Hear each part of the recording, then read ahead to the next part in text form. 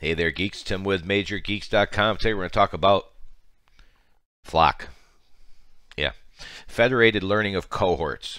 I mean, you couldn't call it RAM or cookies or something cool. No, we got to call it federating learning of cohorts. Just ridiculous. Somebody's overeducated over there at Google. Let's talk about it. It's Google's attempt to replace cookies in Google Chrome. And the reason for it is supposed to be better for you. And it's a good idea in theory. Rather than showing you a simple ad, FloC will actually show advertisements to thousands of people who all have the same interests. It allows the advertisers to still see the effectiveness of their ads without tracking you individually. There are some questions about it. I'm going to show you this here. The Electronic Frontier Foundation. Check for the eye up in the top right corner, or check the video description. Expand it for a link to our website. Right here, not convinced. It's an article, and it's pretty blatant. Google's FloC is a terrible idea. So, as you can see, it's a pretty long article, so I'm not going to waste your time with it now. But it's pretty well written. So they're getting a good bit of kickback. Regardless, you may be a guinea pig, and you may not know it. So here's what we're going to do. There's a website called Am I Flocked?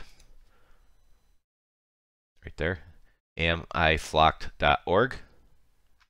All you got to do is scroll down and check for the FloC ID. As you can see, a very small percentage of Chrome users are in the trial. Apparently, you don't even know it. So, regardless, as weird as it sounds, you may not be part of this small number, but it's on anyway, meaning you can flip the switch at any point and you're involved. So, if you'd like to disable it, rather than change your web browser, let's just click the three dots right over here and click on Settings. Once you're in Settings, look over there to your left. You see Privacy and Security. Click that. And if the name FloC, Federated Learning of Cohorts, wasn't bad enough, it's Privacy Sandbox in your settings. As you can see, trial features are on. More than likely yours are too. Simply click that.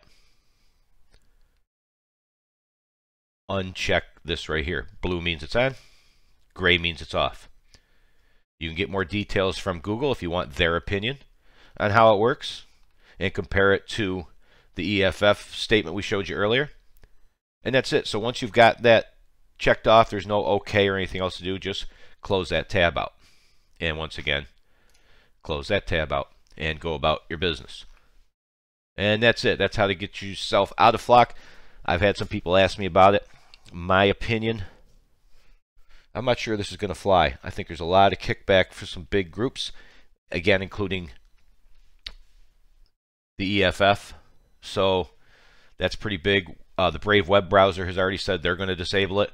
Any of the Chromium-based web browsers have the option to automatically disable it as well. We'll see. So some people hate cookies too. So what's the answer? I don't know. Is this it? I don't think so. I think this is going to be one of those ones Google's going to have to abandon ship on at some point. But they might just stick to their guns. So there you go. That is how to see if FloC is enabled and how you can opt out in Google Chrome. As always, at the bottom right-hand corner is the Major Geeks logo. We appreciate the new subscriptions. If we helped you out, we'd love a like. And that's about it. Thanks for watching. As always, see ya.